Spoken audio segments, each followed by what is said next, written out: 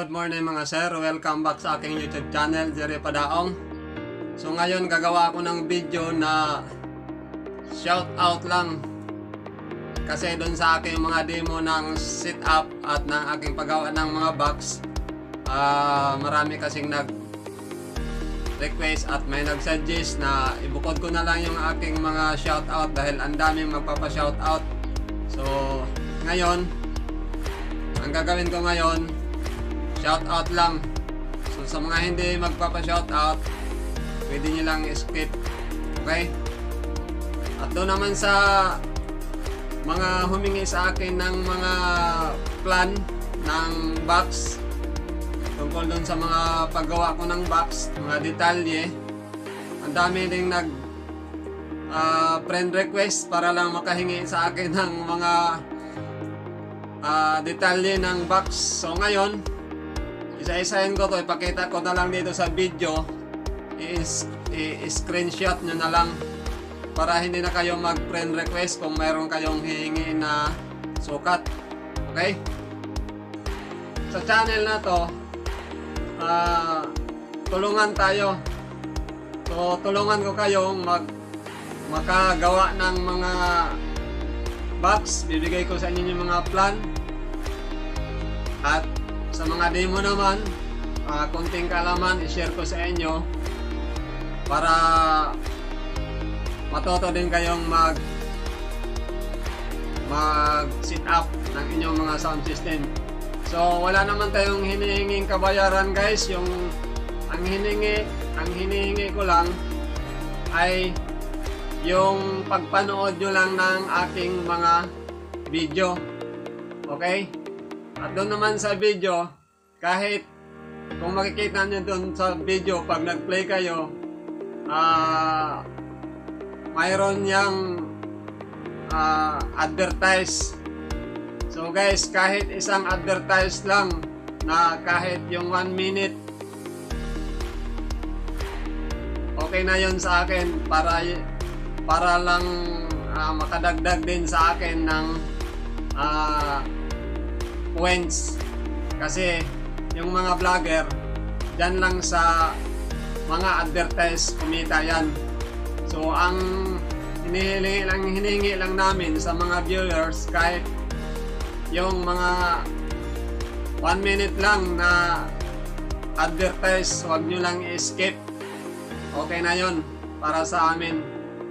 Okay, bawat video namin, makapanood kayo at mayroong advertise, yun lang yung hiningi namin na mapanood nyo yan, kasi dyan kami kumita sa mga advertise na yan. Yun yung mga vloggers. Okay? Kaya kami nagsishare sa inyo. Hindi naman kami humingi ng bayad sa inyo. Tulong namin yan sa inyo. Pero humingi din kami ng operation sa inyo. Tulungan nyo din kami. Okay? Para tuloy-tuloy yung ating channel. Okay guys? So una, yung sukat ng Sherwin Biga, yung sukat ng modified Sherwin Biga na di 15. Okay? So ito yung plan ng di 15 ng MCB box. Ito yung plan niya, may mga number yan.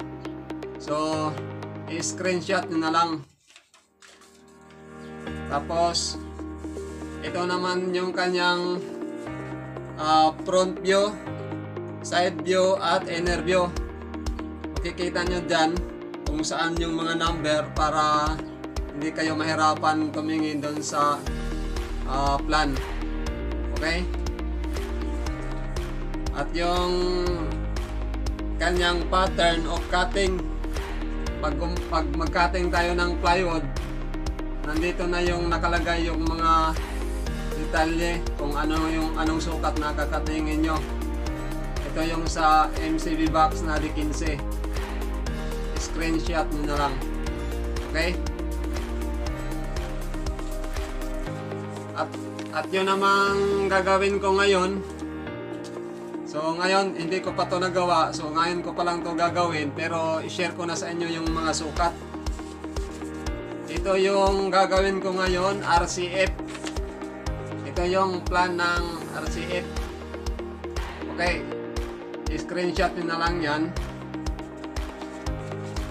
At ito yung kanyang front view ng RCF, inner view, at side view. Yan, para masundan nyo na din pag gumawa kayo ng RCF. At ito naman yung cutting list ng RCF. Isang buong plywood din yan, may sobra pa. Okay, ayan, screenshot na lang para hindi na kayo mag friend request sa akin na para humingi ng mga sukat, kasi ang daming nag friend request para lang humingi ng mga sukat na yan. Ito naman yung sa Serwin Biga Box or MCB na D12. So sa mga humingi din ng sukat ng D12, ito, okay, yan, andyan na yung mga number, kagaya din siya ng D15, pero iba-iba lang ang sukat nila. Tapos ito yung front view at side and inner view ng D12 na MCB box. Yan, screenshot nyo yan.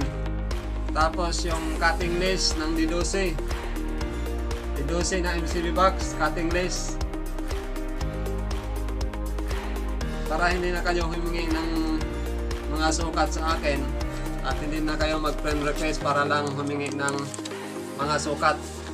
Okay, tapos yung sa aking mid-high box naman, yung mid-high box, matagal ko nang ginawa yon, pero marami pa rin humihingi ng mga sukat nun. Mid-high box na D12. So yung sukat nyan, ipakita ko na rin dito. Ito, screenshot nyo na lang din yan. Kompleto yan, para hindi na rin kayo mag friend request sa akin para lang humingi ng mga sukat na yan. So ngayon, shout out tayo dahil ang dami nagpapa-shout out. Hindi ko na to isama dun sa aking paggawa ng box, kasi yung iba hindi gusto ng matagal ang shout out dahil nakakabawas ng oras dun sa paggawa ng MC ng mga box or pag-demo ng sound system. So shout out kay Ares Arellano, shout out kay Eli Moral ng Bulihan Silang Cavite, shout out kay Jorel Obamos ng Rojas City, Capiz, shout out kay Nestor Palmaria ng Bicol, shout out kay Marvin Comia, shout out kay Mio Dalagit ng Mikawayan, Bulacan, shout out kay Bon Basyon ng Pasig City, shout out kay Leonardo Cruda ng Loon, Bohol, shout out kay Ide Gutierrez Jr., shout out kay Joselito Monegro ng Pabia, Iloilo, shout out kay Dominador Capicio ng Igbaras, Iloilo, shout out kay Nos Remy Villaselio ng Bohol, shout out kay Sammy Alvarez ng Pangasinan, shout out kay Ruilito Cartalia ng Bulacau, Kabangkalan, Cebu, shout out kay Nining Vincent ng Escalante, shout out kay Elpedio Recto ng Matnog, Sorsogon, shout out kay Randy Palcolan, shout out kay Roland Crops ng Maitom, Sarangani Province, shout out kay Joaquin Rodrigo ng Tarlac, shout out kay Erwin Lonsaga ng North Cotabato, Shout out kay Ray Vincent Soreño ng Satga Escalante. Shout out kay Emilio Toble ng Riyadh, KSA. Shout out kay Arbel Piho ng Basak, Lapu-Lapu. Shout out kay JR Trico. Shout out kay Mark Kennedy Torres. Shout out kay Track Life PH. Shout out kay Rone Rualo ng Masbate. Shout out kay Gregorio Japos ng Cagayan de Oro. Shout out kay Briante del Rosario. Shout out kay Salde Egsaini ng Davao City. Shout out kay Alfred Laubena ng JA Bulilit Mini Sounds. Shout out kay Romel Cabansag ng San Carlos, Pangasinan. Shout out kay John Mick Canonigo.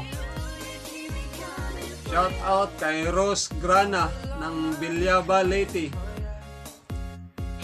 Shout out kay Jeremy Kalampog ng Cebu City.